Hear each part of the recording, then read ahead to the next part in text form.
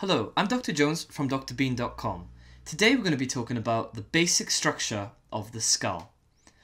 What I'm going to do, very similar to the other anatomy videos, is I'm going to be asking a number of questions. Please feel free at any point to pause the video so you have more time to answer these questions. Perfect, so let's begin. So if we look at this region, so we're looking at the anterior part of the skull, we can start to see a number of different parts of the skull, so they're broken up into different bones. If we move more posteriorly, what we can actually start to appreciate is that this area here, so where I'm drawing the mouse, like a bit of a circle area, is going to be called your cranium. Perfect, so this area is your cranium. Whereas if we move more anteriorly, so this area here, that is going to be what's known as your facial skeleton. So the key point to begin with is the head and neck region is split into your, the skull region is split into your cranium and your facial skeleton. So if we move up to this region, we can see a feature kind of coming along here. Do you know the name of that feature? Okay, so that is going to be called your, well, it's a suture, first of all, but it's called a coronal suture, to be more precise. So if we look from the very superior aspect and we look downwards, so anterior here, posterior behind, if I move the skull slightly into the middle, what we can see is that this coronal suture is going to be joining a number of bones. Do you know the name of these bones? So, if we move it slightly this way, anteriorly, you can see that the coronal suture are going to be joining your frontal bone. So one frontal bone with the two parietal bones. So you've got the right parietal bone and the left parietal bone with the frontal bone. So perfect. If we move more towards the posterior aspect here, we can see another bone that's appearing. Do you know the name of this bone?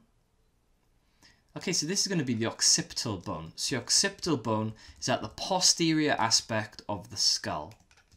So we've said that these are the parietal bones, these are the frontal bones, these are the occipital bones. So what is this bone then, which is coming in this region?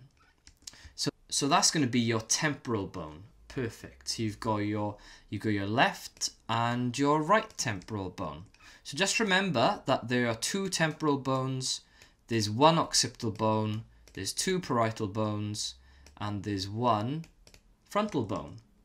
Perfect. And then the one bone, which we're not going to talk about too much in today's video, but you can see it peeking through here, is going to be called your sphenoid bone. So you can see your sphenoid bone goes straight through. It's just one bone, but it pops out either side of the skull. So you can see it both laterally and anteriorly if you look through the eyes, the orbit, sorry, look for the orbits. So if we look more inferiorly, okay, we will start to appreciate that there is this circular structure here. So does anyone know the name of that circular structure? So let me click off the sphenoid bone. So this circular structure here is going to be called your foramen magnum. Now in anatomy, the way that we're meant to state bony features and foramina is to say the feature and then say of what bone it's from. So for example, the foramen magnum of the occipital bone. So you can see the occipital bone is forming that foramen.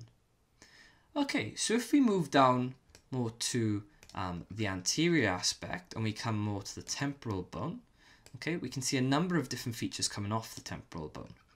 So if I highlight the temporal bone again, you can see this structure projecting downwards. So this structure is also on the other side as well. So if we turn the skull around, you can see that this structure is on the left side here, coming downwards.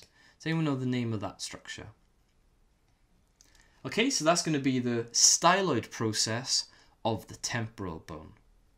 Perfect. And then if we look slightly more underneath here, what I'm going to do is I'm actually going to remove these. So I'm going to just hide the neck specimens very quickly, just so it's a little bit easier for us to see. Give me a second.